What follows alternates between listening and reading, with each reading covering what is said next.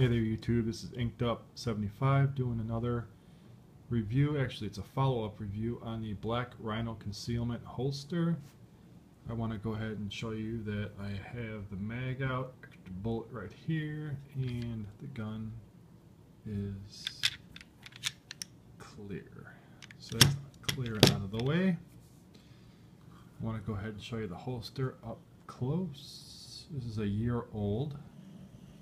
The great guys at Black Rhino Concealment sent me this in the mail. It was $59.99 shipped.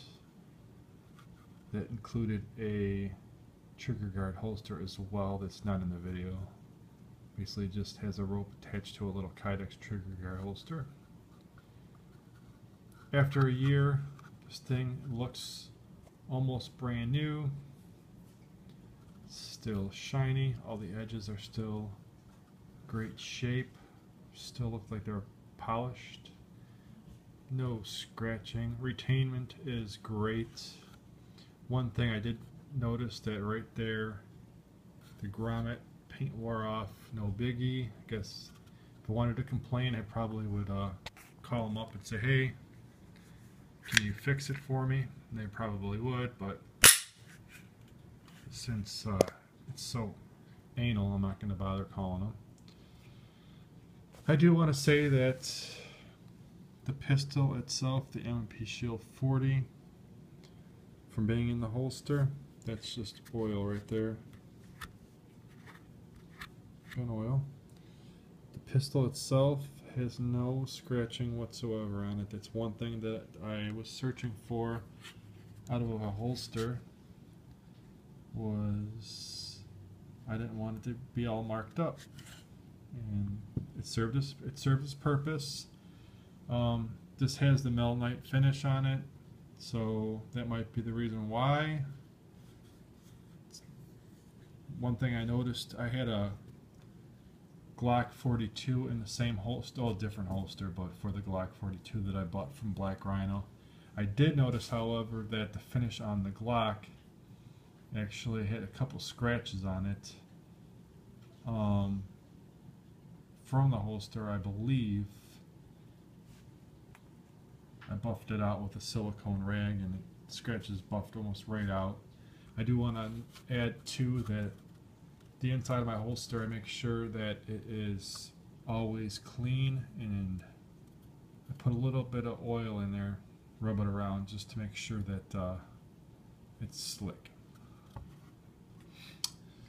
This holster, there is no screw for retention. It's basically like an auto fit, one tension for all, and it seems to work pretty good. I'm going to holster the pistol. Put this down for a second. There's your Kydex click and how smooth it is. Just want to show. Hold it right from the rivet and shake it.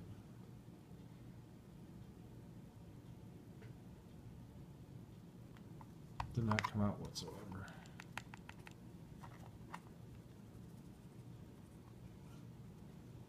You can feel it move just a little bit, like it possibly could, but I mean, you're not going to be upside down having somebody shake you by your shoes trying to get your gun to drop out. So it serves its purpose.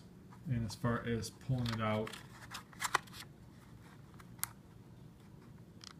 you can't really get it out.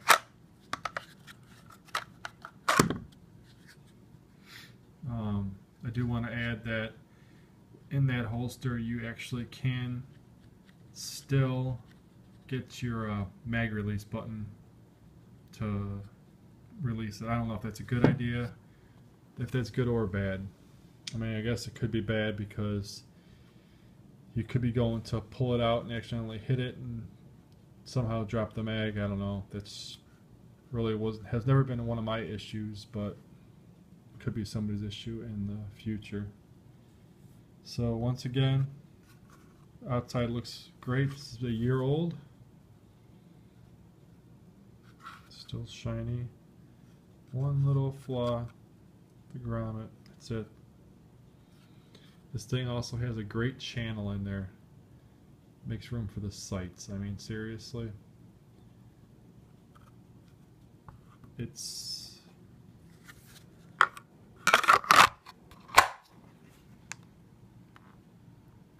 Look at that. Never even touches the sight. I like this holster. This company, Black Rhino Concealment, they're veteran owned and operated. They make them very quickly. I got mine in 3 days, custom made. Well, for the MP Shield. Great holster. Out of a 1 out of 10, I'd give it a 9.5. There's a couple things that they probably could have done as far as doing the adjustable retention.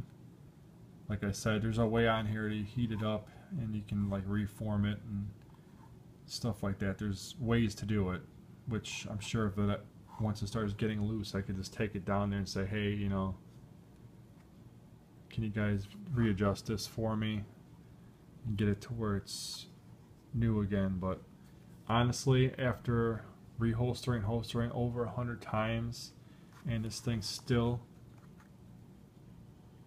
and I'm not like holding it in at all. It almost popped right there. But I mean, seriously, any other holster, it would have came out. I had a couple Alien Gears before. They're nice. I mean, for the price, they're great. Everybody swears by them because they're 39 bucks. But to be brutally honest, I mean, I ordered 2 when they first came out. It took about a month to get. I got it. First time that they sent me the first one, because I had 2 different pistols. The first one I got, the gun didn't fit right in the shell. I didn't figure out for a couple minutes that it was for a different gun. I called them up. They fixed the problem. I had a new shell right away and had no weight on that. Got it within a couple days. I rocked them for a little while. One thing I did notice about those is they take up too much real estate in your waistband. And in a waistband holster, this one takes up no room. It's almost just the size of the gun. And I have been carrying this on my motorcycle. I wanted something. I was actually going to possibly go with the Black Hawk Serpa, just because it has that locking mechanism, which I think that's kind of good and bad too, to have a locking mechanism, because what happens if the locking mechanism breaks and it stays in the holster? That could pose a problem. But I will tell you this, I had this holster on my motorcycle numerous times now and has not come out once. I was so afraid for the first couple times that, hey, oh crap, it's going to fall out and I'm not going to find it. Someone's going to find my gun on a roadway. But I will tell you this, I had it at the 3 o'clock, 4 o'clock position on my back. Didn't even know what was there. Once again, Black Rhino Concealment holster, 1 year. Still looks almost brand spanking new. Totally great product. Once again, this is Inked Up 75. Catch you on the flip side.